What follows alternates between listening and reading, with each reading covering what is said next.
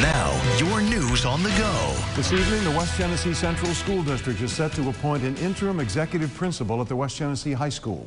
And the move was announced by Superintendent Jody Manning and is slated to happen at this evening's board meeting. So the current executive principal has been on administrative leave while an investigation continues into some social media posts involving district staff.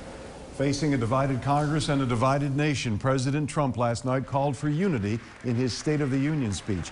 He highlighted areas like infrastructure and lowering the cost of prescription drugs, wants bipartisan support on those issues, but he struck back at investigations involving him and his inner circle.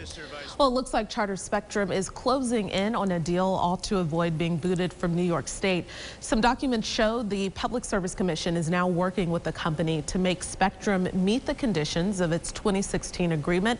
That was when Charter and Time Warner merged.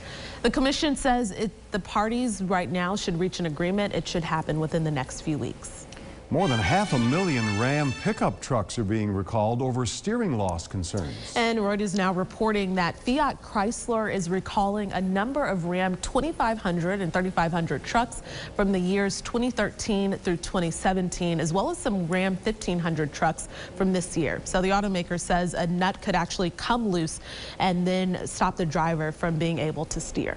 Well, the up and down season was down last night at the Dome. The Orange hosting Florida State. The Seminoles on fire to begin with. They went on a 22-point lead in the first half and put SU back on their heels. The Orange pushed hard and rallied, clawing back to within 8, but in the end it was Florida State with the win, 80-62. The Orange now fall back to 6th place in the ACC. Next up, a visit from Boston College this Saturday.